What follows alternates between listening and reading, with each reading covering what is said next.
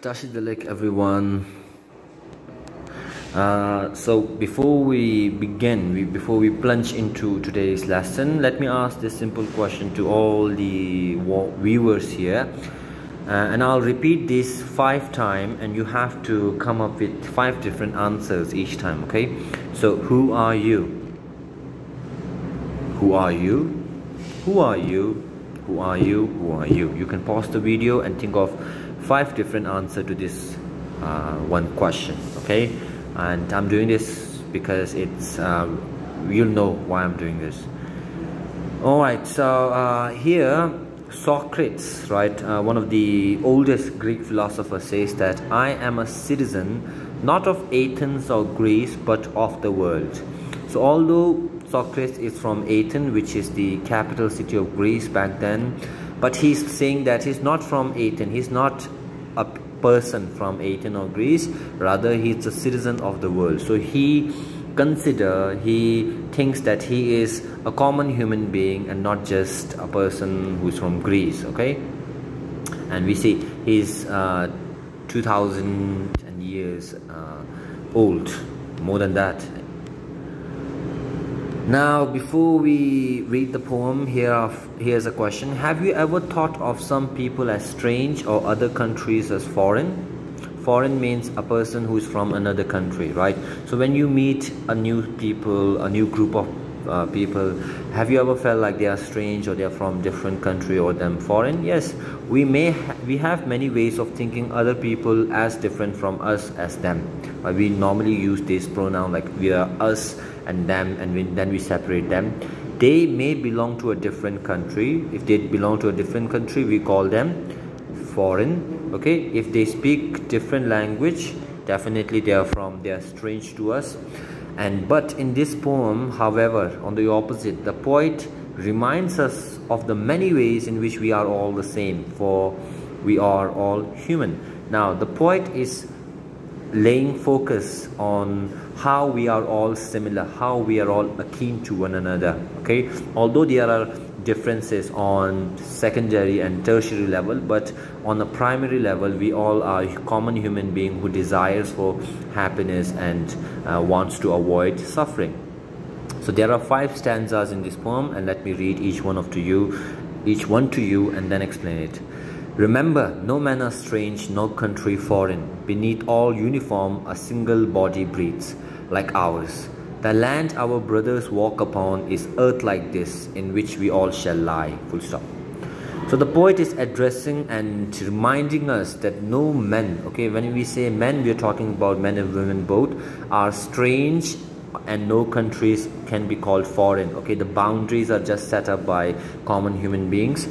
And beneath all the different uniforms that people wear, okay, all the different soldier uniforms or dresses that people wear from different nation, there is a single body. Our body is same, which breathes. Okay, every body breathes air, so it is same there. And the land our brother walk upon, so US Americans are walking on the American continent, and there is Japanese, but wherever we are walking, it is just this earth. And after we die, okay, once we die, we all shall lie in this same earth. So we all will be buried down in this same earth or cremated. So in this way, we are all same and similar. They means the other foreigners and other strange people. They too, aware of sun and air and water, are fed by peaceful harvests, by war's long winter starved. So they are given equal amount of sunlight, air and water by nature. There is no discrimination there. Okay, and if you talk about harvest, if you talk about food, when there is peace, they are fed. They are fed means they are given food. They are given food during peaceful period, but during war or during long winter, people starve. People suffer from hunger during war, which is compared to long winter here, using metaphor.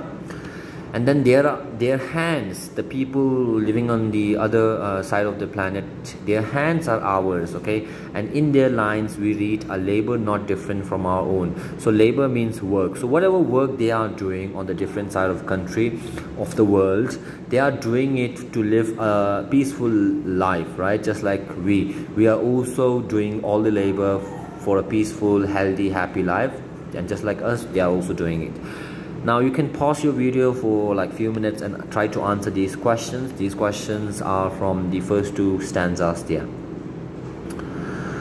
Remember, they have eyes like ours that wake or sleep, and strength that can be won by love. In every land is common life that all can recognize and understand.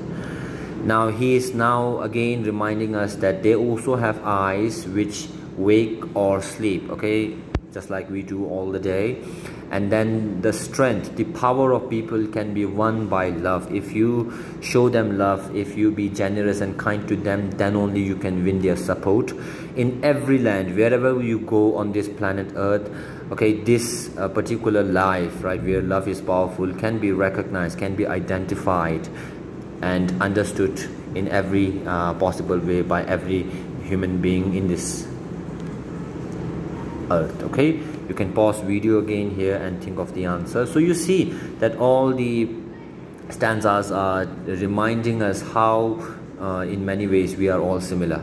Let us remember, whenever we are told to hate our brothers, it is ourselves that we shall dispossess, betray, condemn. Remember, we who take arms against each other. Now it will continue from here.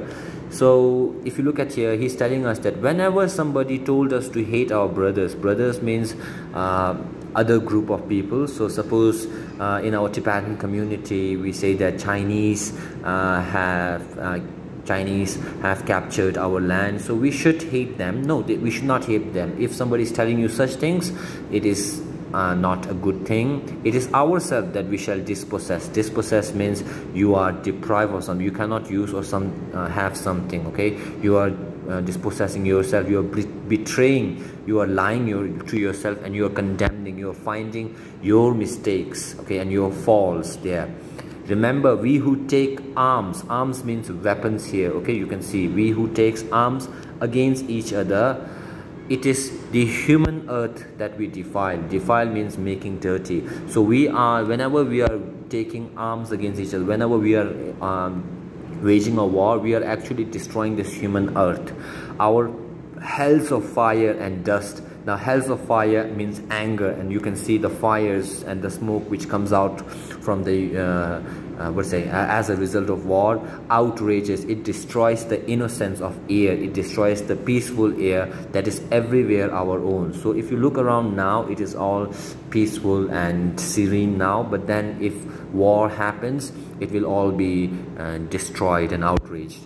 Remember, he states once again, no man are foreign. So we should not consider other people as foreign and no country strange, because we all are human beings, and James Kirkup has described in what many ways we are all similar. And even especially in our own Tibetan community, His Holiness always lay emphasis on this phrase that every human being, no matter from which religion or background they are, we all desire for happiness, okay? We all desire for one basic thing, and that is happiness. Everyone wants happiness in their life, and everyone wants to avoid, we all want to avoid and get rid of suffering.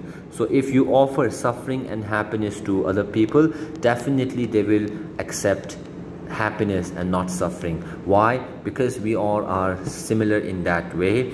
And these are some primary similarity we find between every group of people. But then there are secondary, like our religion is different, the language we spoke is different, and the food we eat is also different. So in those way we are definitely different from them, but deep down we are same. And James Kirkup is focusing on that particular point, that we should value the primary similarity, because other than that, then people start waging war, and then war will only bring suffering and problem to the general public there. So I hope you understand these things We have some questions here as well. Pause the video and think of your answers, okay, to check your comprehension.